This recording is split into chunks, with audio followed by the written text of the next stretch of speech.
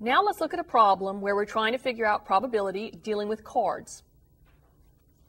If you are dealt one card from a standard 52 card deck, find the probability of being dealt a card greater than 4 and less than 10.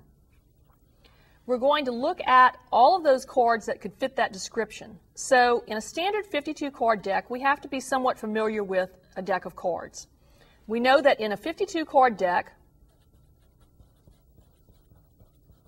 we're going to have cards that are going to range from an ace, 2, 3, 4, 5, 6, 7, 8, 9, 10, and then we would have our jack, our queen, and our king.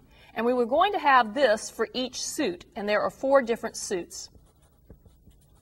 So if we want a card that's greater than 4 and less than 10, that means we're looking at cards that could be a 5, 6, 7, 8, or 9. But we end up having that 4 different times. So therefore, we're going to have 5 different cards times 4. And we have to think about there are this many cards that could be chosen that would fit that description, but we're going to divide by 52.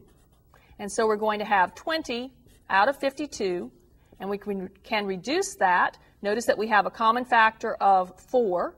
If we reduce the numerator by 4, we have 5. Reduce the denominator, we have 13, and our answer is 5/13.